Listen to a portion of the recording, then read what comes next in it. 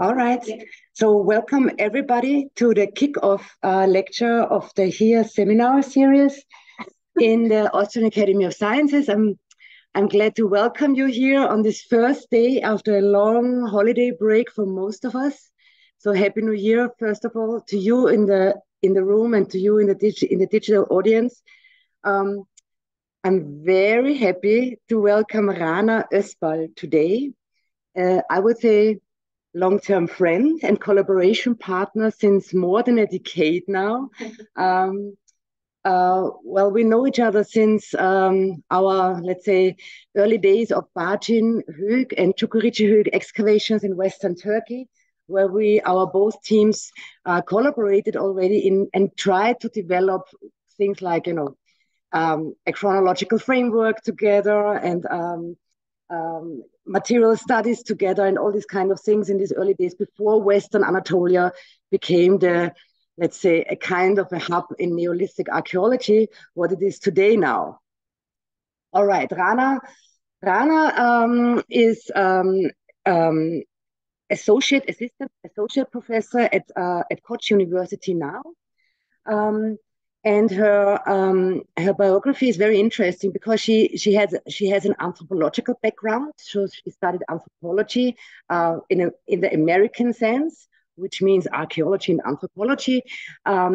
She did her undergraduates in Turkey, but then her PhD at the Northwestern University in Illinois. She by the way, with Gil Stein and Cynthia Robbins, who both are also well known here in the Institute.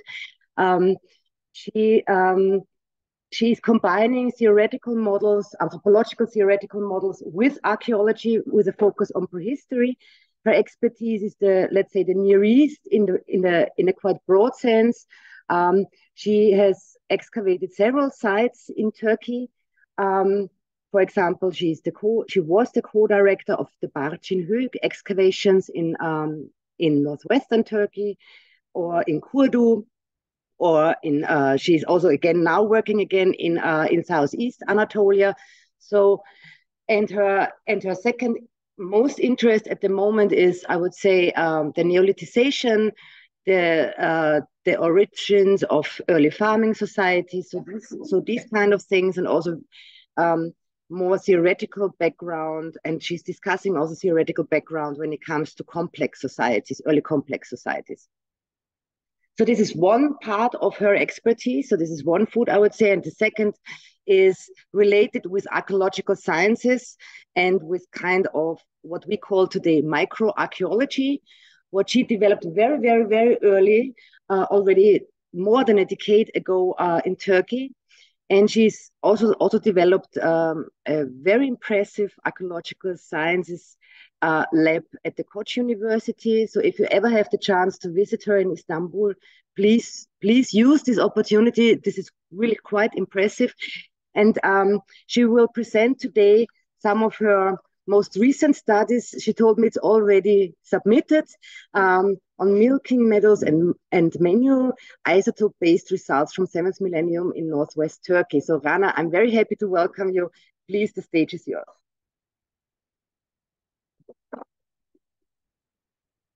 Thank you very much. Thanks for this wonderful introduction. It really is an honor to be here at this amazing institute with all these facilities. When we talk about archaeology labs, usually in Turkey, it's a room full of reference collections, and it's just very new. We're taking baby steps in trying to establish archaeological sciences in an analytical sense and expand into different methodologies. And it's been partly driven by the rules where the Ministry of Culture has imposed with regards to exportation of artifacts. So we're doing our best to improve the techniques. And so it's a real honor to be in a place where a lot of things are being done. And yeah, thank you. So as my title suggests, I'll be talking about some dairying and lipid residue results, and also some animal herding strategies based on some isotopic results that we have been analyzing particularly from the 7th millennium, Northwest Turkey, but I'll also go into later millennia as well. This is how I do. No, right. Did you do this? Yeah. So, and the main site that I'll be talking about is Varden Höyük, and Barbara also mentioned it, but again, other sites around in the region as well. And this region in Northwest Turkey has become actually famous with the infamous study by Evershed in 2008, where he showed that this was where dairying had a lot of impact. Is there a laser pointer here? No. Oh. If I move it around. Oh, okay. In this area here, we can see the Northwest Anatolian dairy concentrations with regards to the lipid residues that he was able to analyze with a large team of people doing over 2,000 samples. And since then, we've done quite a bit of research as well. And indeed, this region is very special with the concentrations of lipid residues that it's yielding. But there are some things that we are able to refine and look at some more details.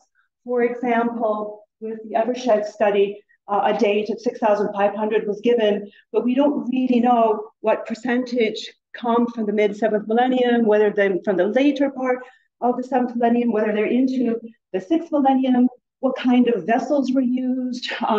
Is there any way to refine this chronology and to really sort of begin to understand some of the developmental steps in this process for this special region? So these are some of the questions that I hope to explore together with colleagues that have been working with us. But first, before I go into all these details, allow me to sort of introduce to you some of these things. So the two sites that particularly were important to Evershed's work were Fikirtepe and Pendik, shown here.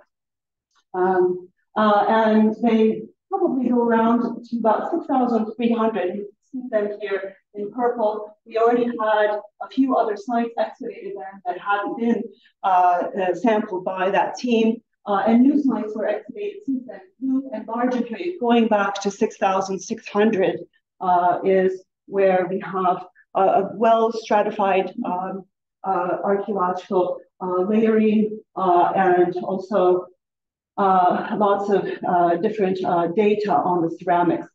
The excavations took place between 2007 and 2015 by the Netherlands Institute in Turkey, with permission, of course, from the Ministry of Culture and Tourism. And they were directed by Volker Gerritsen and myself. And the area exposed was not wide, a narrow area, but we did go down quite deep, reaching about 5 meters, giving us a very good sort of stratigraphic sequence.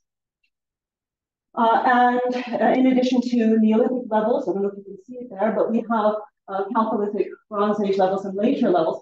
And the Neolithic levels are divided into 7 subcategories. And we have over 85 radiocarbon dates to really pinpoint this chronological sequence to refine the kinds of things that, the kind of changes that we see, both with ceramic styles and with the stratigraphy as well. So the Chalcolithic and the Bronze Age are also levels that I'll talk about a little bit later at the end. So I'll start with the Neolithic sequence. It takes us into the first half of the 7th millennium, down to 6,600, or perhaps slightly there before. And this is a time when Neolithic groups are leaving the core regions of the Neolithic and expanding into territories in the north and the northwest, some going by sea, and of course, some taking overland routes. And with them, they're bringing, as we don't have wild progenitors to these crops, to these animal species, domesticated animals, they're bringing their packages with them. There's cattle, sheep, and goats, there's cereals and pulses, and also a reliance on secondary products. Here are some examples of the kinds of economic plants that have been analyzed by Rana. and by Alfred Gallick here in Vienna, who analyzed the animal bones. We know that sheep and cattle are important, cattle by weight, sheep by count, but we do have goats as well.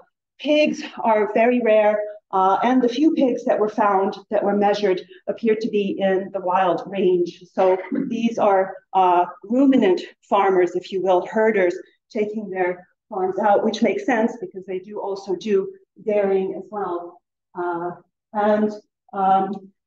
Basically, this overland route that begins perhaps in central Anatolia, but perhaps even further in northern Mesopotamia, in the Levant, takes a longer route across Europe, some of them perhaps going overland, perhaps partly over the Black Sea, some of them going into the southern route and really expanding into Europe, if you will, and bringing with them this package of goods that is part of the Neolithic. And we know from DNA evidence that, and the Bargenhuyk was very influential with regards to the DNA for the Anatolian Neolithic because it was very well preserved. And in fact, here in recent publication, you can see actually Bargen listed. It does overlap with later groups here in Germany and whatnot for LBK groups. There's also lots of interesting ideas about climate and how that would have affected the spread of these groups from these more sort of core areas and into the Balkans and beyond. And these are issues I'd like to return to as we sort of finish and do the conclusions of the paper and perhaps with questions as well. So I'd like to first introduce you to the site and thereafter provide you some of the analyses that were done and sort of try to wrap up things thereafter. So I'll start with our earliest levels. That's 6E here, and you can follow it through over here where you can see the actual levels, where we have a few houses that were excavated, only two. These were quite far down in the excavation. And I don't know if you can see, but the white sort of background areas are where we were able to go down to the lowest levels. And beneath this, we reached areas where there was virgin soil. So this is the very first beginners, the very first pioneers that are coming into this region to settle here. And these two houses were built with large post holes. And you can see them here where they placed gigantic posts. And I say gigantic because they're 25 to 45 centimeters across. And because they are quite heavy, they go down 50 to 80 centimeters. So they're placing these posts. This is something that, while we do know about wood timber architecture from places, like Trafalgar or something, where they have some components that might have been wood, something like this is not something that we are aware of for many other regions, in fact. Here you can see some of these post holes sliced through, so you can actually get an image of how this would have worked. And associated with, in this midden area, associated with this level, we're also finding a large percentage of stones that have been somehow fire cracked. And through research with our ceramics experts, Laura and Sisson, we came to the conclusion that these may have been somehow related to hot rock cooking. So the ceramics in this level are very rare. We have per cubic meter only 14 shards. So they're basically doing some sort of indirect firing. In addition, this is one lot, for example, lots of fired stones, some animal bones, no ceramics in this one. And you can see how they've been sort of reddened, sometimes with smoke on them. And they would have been sort of indirectly heating the stones elsewhere and then using perhaps the pots themselves or perhaps other sort of areas to be able to heat and cook their food. So this is kind of the beginnings that we're finding. And in fact, from Çatalhöyük, they're using the same sort of technology with the clay balls, which you might be familiar with. Again, indirectly heating them and placing them elsewhere. And when we look at the quantity of fireback stones over time, our earliest level, 6E, from 6,600, has the highest numbers, and it goes diminishes through time. So, and with this, at the same time, we see an increase of ceramics. So this is looking at microceramics that are less than 1 centimeters. And the reason why this is selected is that because we have very accurate measurements for the liters, and we can see exactly the increase of ceramics through time. It's very few per liter in the earliest level, but increases incrementally through time. Just to take a look at the pottery, it's oftentimes very thick-walled vessels that are whole mouth vessels. They tend to be made with a schist temper, and while they would have been perhaps resistant to the heat, they would not have been efficient cooking vessels. They would have been, they wouldn't have conducted the heat in an efficient way, maybe used more fuel than necessary, and they were clearly used in conjunction with other techniques like these rock techniques. And you can see how friable they are, and there are very few of them. Comparing this very early level with a century later, moving up to 61, this should be 61, moving up to 6,500, we have basically in the same area a series of houses, this time 4 of them, alternating small and large houses, as you can see here. With, again, they're using these big posts, but only for the gable roof in the center. You can maybe see here. These are the big posts, but it's actually switched from this laborsome project of making a post hole and placing each of these posts separately, from that to doing what we know across most of Europe, where instead they place a ditch and the posts go inside. So they sort of devised new construction methodologies for their architecture. And you can see this is a slice through one of them where each of the posts are determined. This has been studied extensively by Elisha van den Bos, who was doing the architecture and stratigraphy as part of the project. And you can see that they're much smaller in size as well, with the exception of the central post. And for the first time, we're beginning to get what we can call very clear connections with other Anatolian sites. For example, structure 19, right here, this large structure, has a red floor, which is something we know from many other Anatolian sites. And here, after the rain, I don't know if you can see, but it became redder. And again, you can see that the red is appearing underneath this sort of brown layer above it.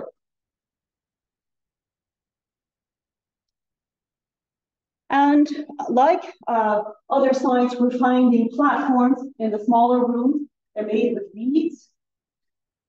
And also features like goat horns and cattle horns, subfloor cattle horns, which kind of remind us of things that we know they are located from places like Çatalhöyük, where these are integrated within the architecture. So not in the same elaborate sense, but we're finding similar kind of symbolic things within the site as well. And another thing that shows that connections with other sites was increasing is just looking at the obsidian. In level 6E, this is a percentage that you can see here on the left. It's about 1%. It's hardly any obsidian. And obsidian is a good indicator of contacts, of connections, because you need to have these networks, access to these networks. But through time, as we go on, you can see it increases up to over a quarter of the total lithics that are available, total chipstone. So in the beginning, they were not as connected. And in 61, the ceramics are also changing. We're getting thin-walled ceramics that are very heat conductive, that enable it to be directly placed on the fire. This is extensively been studied by Lauren Sisson, our ceramicist, who has also looked at the tempering agents in them. And they switch from the schist to calcite, which is conducting the heat in a very efficient way. and the thin walls are also contributing to this. And you can see here the inside of the sherd that has very clear some residue analysis on the inside of it as well, or that can be analyzed for residues. Although, of course, I should mention, we always clean the outside surfaces, so we go right into the actual pores of the inner parts of the vessels. And then my 6C, dating to perhaps around 6,300. And by the way, so this is where we would be getting to kind of the analysis that was done by the Evershed study of 2008. These were the ceramics we knew, and it's before the earlier levels are newly discovered at Vargenhuik and nearby sites. And we had, by the way, no radiocarbon dates at all at the time. It was just sort of a random date, the middle of the 7th millennium. Now we know that at least in this region, we have dates going back to the early part, the first half of the 7th millennium as well, for example. But they're darker. They become sort of S profiles. This is sort of the archaic, so-called archaic Tikiteka perhaps. And different examples with the typical boxes that you see here. And then in the next phase, dating to after 6,200, we have darker wares. They're not as maybe well made, but they're still very well burnished. And they tend to have also these lug handles, which I'd like to talk about. So let's talk about the sample preparation protocols and the kind of analyses that were done here. The analyses were started at the same time that the Vargenhuik excavations started in 2007, and were undertaken by HEAS Ozbal together with Ayla Türkeku, and also Lawrence Sisson, the ceramicist, was involved with part of them, and were conducted basically for a decade, actually. And actually, HEAS Ozbal should have been the person here explaining all the results here to you, but he had a stroke in 2017, and the analyses simply came to a halt. And we were very fortunate to have Adria Breuer-Barkens come as a postdoc fellow in, I think, 2021 to the Koç University, and he was able to go through and compile all this data and really bring the story to its current form. So I'm very thankful to him and all the research that he's done. And in any case, a lot of them were done with the chlorofluorine methanol extraction technique, so the total lipid extract, and a lot of them, a few of them thereafter were with this acid hydration method. And a few of them were also combined as well, making a data set of 805 just for the Neolithic. We also have later levels that were analyzed, so it's more than 1,000 for a single site of analysis, really trying to go level by level. And since we have radiocarbon dates and exact stratigraphic sequencing, we can really begin to answer some of these things that wasn't able to be done back in 2008. Here's Andrea explaining to the students, and this is the setup that we have, the extractions in our laboratory for the lipid residues. And we take usually 1 gram of pottery and use one of the methods. And then it's subjected to the GC-FID. After preliminary interpretation, they're either negative, and if they're positive, we subjected them to the GC-CIRMS. While Turkey doesn't have a lot of instrumentation, this is one field where we've been strong, given its links with food chemistry. There's national laboratories and people willing to collaborate, and this has been wonderful collaboration. They've helped with trying to work this out. Unfortunately, many of the samples I talk about here today were not analyzed by the GCMS because there was no access at the time. But I'm happy to report that we do have one now in our lab. And so from now on, we're able to look for different biomarkers that we have not been able to do for this data set. But at least we have isotopic data on a number of samples to be able to actually discuss these things in a sense that really is able to link them to the kinds of residues. So what I'd like to do after I've given you the background is to talk about the levels here in three main levels of 2 centuries each, 6,600 to 6,400, and then the middle period and the late period that you can see dividing them up to make them sort of more compatible to put into different categories. And you can see the number of samples analyzed for each. And I'll be talking about the Chalcolithic levels later, briefly, where we also have 168 samples that were done. And we found among them different types of, obviously, animal fats, dairy, eating biomarkers with ketones, and different types of waxes that are among many of the things that have been discovered among the sampled selection. And when we look at preservation rates by vessel part, it's usually the upper parts of the vessels that were preserved, and the body also had a fair amount and was much less for the base and the lower parts. And this is for all the different periods combined, basically, of the Neolithic. And when we look at their thicknesses, we can see that the thinner vessels, the thinner vessels tend to have more preservation rates than the thicker vessels, the thicker vessels and the ones with the smaller diameters. These were trends that we can see because the data set is large, because we're able to look at a great range of data. And for each sherd, Laurens Thyssen was able to draw and illustrate and try to see exactly which part and how the vessel would have been, what size it would have been. So we have all this information as well, making it an excellent data set. And there are well-preserved tags or triaxial viscerals that you can see here, where we can somehow in the beginning try to identify if there are milk residues, although obviously we need the isotopic data. But here are the isotopic results for all periods, looking at the Neolithic and the Chalcolithic, and you can see that there is a great range here in what we would call the ruminant dairy fat area. And here we have the pig fats, but mind you, this also includes the Chalcolithic levels where we begin to see pigs as part of the assemblage as well. And when we look only at the Neolithic levels, for the early phase, middle phase, and the late phase, we have much fewer in terms of the actual non-ruminant fats.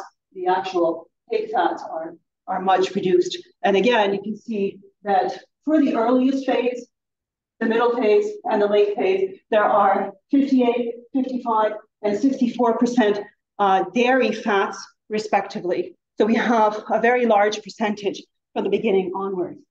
It's maybe easier to see these percentages in this format, but because I've actually gone through and given you the background between 6E, if you recall, the very earliest levels where they're making the big post holes and the ceramics are there, and the next phase, I'd like to also show you that in 6E, the dairy percent is also very high. We have no ruminant fats there, but I mean, we have no non-ruminant fats there, but we have a very large percent, more than half the residues already in this very beginning stage. When they don't really even use ceramics, they are still using milk. And so these people, when they arrived in this region, already had a knowledge and a good ability to be able to herd their flocks and obtain the dairy from them. Of course, the reason why these are put together is because the sample data sets are very small. We have very few sherds from this phase, so it works much nicer in the larger picture to put them together. And now I'd like to talk about the different types of ceramics, because we are able to do this given the sample sizes. What kinds of ceramics do we see? Do they change? Which ones have milk? Which ones don't? These are important questions that this data set can allow us to answer. So here we have at the bottom closed vessels, in the purples and the yellows, and in the blues open vessels, and in the greens we have the different kinds of forms, like special forms like these boxes that you may have seen. But because it's simpler and there's not enough time for everyone to absorb all that data, it's much easier to see it here, where I combine the bowls and some cups in some cases with indeterminates.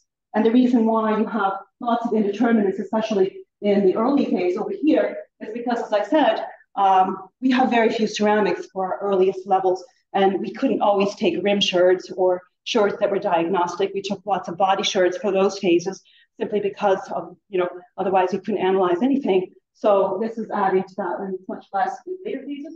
You can see lugged pots and pots. And I think you can notice that there is an increase in lugged pots through time. This is something we see across the region, where pots begin to have lugs instead of having just whole mouth shapes, and the special vessels are at the top. So what I'd like to do now is actually begin to talk about the kinds of vessels that are there, including, for example, bowls first, and see, do they have lipids? Are they milk lipids, or what are they, basically, to sort of understand if there are special vessels already being used for dairying and milk production. And indeed, the milk is, for the early, middle, and the late periods, is about 70 to 80%, even though there's only 5 in the early period vessels that were that had identifiable residues. So 4 of them were already were milk residues here in the beginning, and again here in the middle phases and here in the late phases as well. And 61% of the triacylglycerols here are from bowls in the middle phase, even though it's only 20% of the shapes. So there's lots of rich fats in bowls that we're finding from the earliest levels onwards. You can see what these vessels would have looked like, these bowls, and in the middle period, where they begin to be a little more S-shaped as profiles.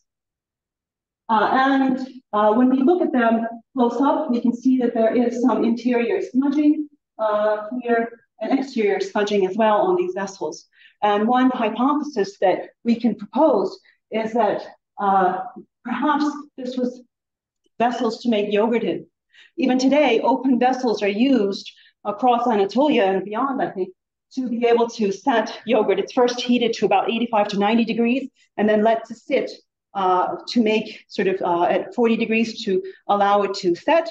Since the percentages are high, these could potentially have been used for these purposes. So, and I should also mention, as I did, that the lipid concentrations are above average with high preservation rates as well for these bowls. And when we move on to pots and lugged pots, we also see interesting patterns. And I'd like to also briefly talk about this. So we have pots and lugged pots, and here, show you this slide. You can see without lug, the whole mouth pots, we begin to have in the early period 2 lugs appearing in small numbers. Thereafter, we have in the middle phase, again, more 2 lugged pots that continue. But by the later phase, we begin to have pots that have 4 lugs. We can't read it, but there's pots that have 4 lugs here in the later phase that become very popular. This is the early phase where we have the 2 lug pots. And the results that we have for them. Yes, they were used for milk, quite a large percent, but they were also cooking pots for just meats, for animal, actually, ruminant animal fats, and small percentages of non-ruminant animal fats, adipose fats as well.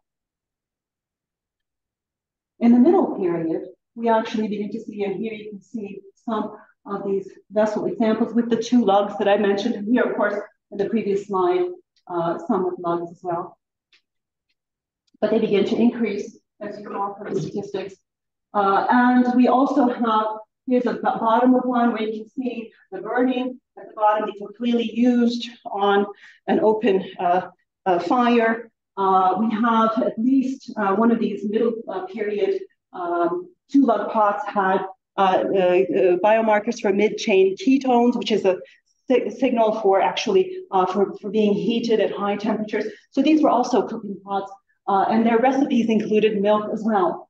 38% milk in it in this phase. And now I'd like to move on to the later phase, where we have, for the first time, four-legged pots. See, these four-legged pots usually are pierced so that they can be suspended from something above, so that you can actually use it to sort of agitate the contents a little bit. And these are sort of examples of two-legged pots. And here are a few examples from the late period of these four-legged pots, where you can see the piercing, and this one too, where they would have been perfect for being suspended. And when we look at the difference between the two-lug and the four-lug pots, we can see that there's a huge increase in the quantity of milk lipids for the first time. So we're having, yes, they're still being used as cooking vessels, but we have for the first time something that is becoming sort of a vessel to be able to make sort of dairy products in. And we do know if you agitate milk, the membranes of the cells sort of begin to curdle together, and that's how you make butter, and that's how you make other sort of products of iron and different things when you shake it together. And this would have been necessary for these farmers, for them to be able to digest, obviously, this milk. It needed to be processed in some way. And at this point, these four-lug pots are becoming invented and becoming common, and they also move on with these farmers into Europe and beyond. Here are some photos to show you, these aren't suspended necessarily, but how people would have been using sort of milk products and agitating them. And this is a photo from Turkey where they're making ayran, this buttermilk drink, by shaking the milk inside and agitating it. So here we have, I think, the first and the earliest evidence for actual vessels that clearly would have been connected to milk. Yes, there still would have been used as cooking pots. We have lots of ruminant fats in it as well, but clearly they would have been used for milk. And when we look at the actual, here's a review of all the different periods, dividing the late period into the four and the two-lug pots and the no-lug pots. We can see that when we look at the total fat amount, we can see sort of 741 micrograms of lipids coming from 1 gram of ceramic from dairy products in these four-legged pots. And this compares with much lower quantities for ruminant adipose fats and non-ruminant adipose fats. So 76% is a very high number. And so we can actually argue convincingly that four-legged pots were more in contact with milk-based, fatty, rich substances. So in addition to sort of this study, I'd like to also talk about the Chalcolithic, and a little bit about the Bronze Ages at Bargenhut. We have no residue analysis for the Bronze Age, although we do, but no results. But the residue results for the Chalcolithic, for 2 different phases of the Chalcolithic, and I'll also talk about some collagen extraction work that was done, and looking at carbon and nitrogen isotopes, especially also including the Bronze Age as well.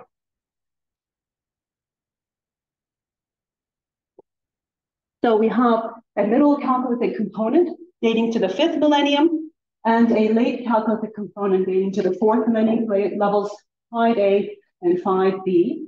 And in the middle Chalcolithic, it's a jumble of silos. This is a time when there would have been, we believe, climatic differences in the climate, so that it would have been more arid, we think. There's very few signs that we know of, and perhaps these were silos where people would have kept their grain. And in the late Chalcolithic, we have a ditch system with some architecture, ovens, and things like this. And these were very ephemeral levels, and I can't really go into detail here about them. But what we do have for both of these levels is the appearance of basically pig or non-ruminant fats coming into the question. And the studies done by Alfred Gallick has been able to show by weight the pig here and by count the pig over here. So this is something that's now part of the assemblage. And indeed, when we look at the lipid residue results, we can see that dairying is not really at the top of their diet anymore. Those people all moved on into Europe. And instead, we see sort of an equal distribution, especially for the late Chalcolithic, of different types of nutritional products of pigs and different pork and different things that they were actually eating at the time. And when we compare all the Neolithic phases here, where the milk is much higher, to the Chalcolithic, middle and late Chalcolithic deposits, you can see the big change that has taken place. And now I'd like to switch gears and talk about the carbon and nitrogen isotopes. This is something very new that we started. As you know, the lipid residues have been going on for a long time now, but this is something that we were sort of forced to do. And there's more analysis that we're hoping we can accomplish, given the regulations that have changed with regards to exporting artifacts. And so we have to find ways, and we've created an extraction facility, and we're working again in collaboration with a national facility to be able to get the analyses done for the bone collagen. We have a number of studies. This one, the 2020 study by Budd et al., is one that's published. And these were taken out, the samples here were taken out, I think in 2012 or 13, when the rules were still flexible enough to be able to allow for their transport abroad, and they were done in Oxford. Thereafter, in 2021, together with Benjamin Irvine, I was able to participate in a study at Koç University, where we just set up the facility, looking primarily at the Chalcolithic and the early Bronze Age animal bones, and trying to extract collagen. So here we have mostly the small animal. Here we have humans. And then I continued, some of these were Neolithic, 6 of them were Neolithic here, with this study, and added some more human bones, and more sheep, goat, and cattle, and a few more wild samples as well, just to see how this compares. And here you can see all the periods of the delta nitrogen 15 and the carbon 13 values for all periods together. And the humans are at the top, with the infants further up, and I won't be talking about them today. And the environmental signature down here with the fallow deer, the deer, and the rabbit, and whatnot. We have a few pigs. These are all, of course, Chalcolithic. We have the sheep and the goat. And we have the cattle. And what's interesting that you'll notice with the cattle is that there's a huge spread. And there's one crane that seems to have come from somewhere very far north. And I checked their routes, I think from Russia or Estonia or somewhere like that. It's a very different signature. But what you can notice here with the cattle is that there's an enormous spread for all these periods. And usually, sort of minus 18 for the delta carbon 13 is considered sort of a threshold for C3 and C4 plants. There's a clear, distinct group that's on this side that seems to have been fed on C4 plants, or at least had part of its diet with C4 plants. And this would have been more sort of steppe environment, either somehow an arid landscape or some salinity affecting a few per mil in this respect, as opposed to, and we don't have any value over minus 23, but as opposed to more, shady environments, at least where the grasses were providing more C3 nutrients. And when we do look actually at the lipid residue data again, and look at this contrast that we can see, in fact, that there are quite a few that are sort of maybe about minus 23, could be a line, there's no official threshold, but there's a lot of dairy products that, especially here, the dairy, that are sort of, suggesting that they coming from sort of C4 sources. So these cows, some of these cows, were being placed into the environment in zones that would have allowed them to be eating sort of C4 grasses somehow, and that this is being reflected within the actual lipid residue result as well. And this is an important sort of thing, and it sort of explains the situation. And I think what's important to recognize is also that it suggests that the people here were from, and maybe it's good if I go through just the Neolithic only, so that the other one was all periods. So the Neolithic only also includes at least 3 individuals, and there's only I think there's only 21 cattle that have been analyzed in total. 3 individuals also showing this signature. And that's 14.3% that you can see here.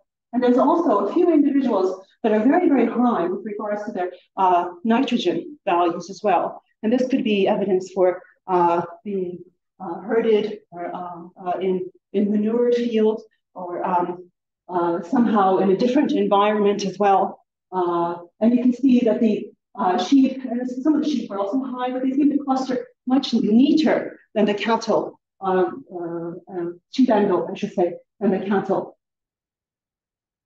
And when we look at the different periods that I've been talking about, the early, the middle, and the late, we see that we have them from the very earliest levels onwards. These people were maximizing their herding environments and making sure, maybe for dairy, to get their herds into all different territories, perhaps to be able to exploit the environment in the most effective way in order to be able to have their milk, basically. So they're very knowledgeable about this already from the first half of the 7th millennium, when they've already arrived here and are still, dealing with trying to make houses in ways that are sustainable and trying to get their ceramics set up. But they were already doing, in terms of their herding and in terms of their animal husbandry. I think this suggests that there is a necessity to use the landscape in its maximum sense. Looking at the early, middle, and the late phases, I've shown you this already, but you can see, again, values. I don't know if you can see the blue, but you can see that some of them are falling within the ranges that would be considered coming from dairy products that were from cows that were feeding on C4 products potentially. And when we look at the Chalcolithic and the early Bronze Age, we can see an increase here. And actually most of these are from the early Bronze Age. And this is also a period where they would have maybe been using the same strategies. We don't have any lipid residue results, and I can't show you the milk percentages here. But in general, the same strategy seems to have worked and continued on into later periods, potentially. So with that, I'd like to sort of wrap up and conclude this discussion. So with regards to the lipids, we've really been able to sort of go through the data that was already sort of pinpointed as being important for this region, with one specific site with plenty of radiocarbon dates and good stratigraphy, and really taking the care to make sure we understand the vessel shapes in order to be able to see this evolution of the dairying in this region. And we can say that bowls were already from the beginning onwards specialized vessels for dedicated for milk. In the late period, we also can say with some certainty that these 4-legged pots would have been used also for cooking ruminant fats, but also milk products for sure, given their high preservation rates with dairy. And when we look at the collagen-based data, we can see that they had differing strategies, especially for cattle, that they had forest areas, open meadow systems perhaps manured fields, or the cattle was receiving consistently different kinds of fodder. But it's a very varied picture that we're getting. So there were related to probably maximizing landscape use. Perhaps there was competing herds and herders at the same time, starting from the earliest levels of the Neolithic. So here you can see a farmer taking the cows out into pastures. And with that, I'd like to sort of conclude by bringing back some of the questions we asked in the beginning. So we know that there are groups going from this region, and I think, you know, it's nice to be able to sort of bring some refinement to some of these earlier studies. But there's been lots of ideas about part of the northern territories, especially with regards to climate and climatic situations. And we see that there's higher concentrations of milk in the northern latitudes of the northern Balkans, for example, as opposed to the south. And obviously in Greece, it's a very different story. And it's true that the animals would have had to adjust to these new environments in terms of thermal regulation, in terms of length of day, in terms of being cold in these environments, and not having enough fodder or food in winter months. So there's lots of adjustment that has to take place in short periods of time, given the kind of immense transitions that are happening in this period.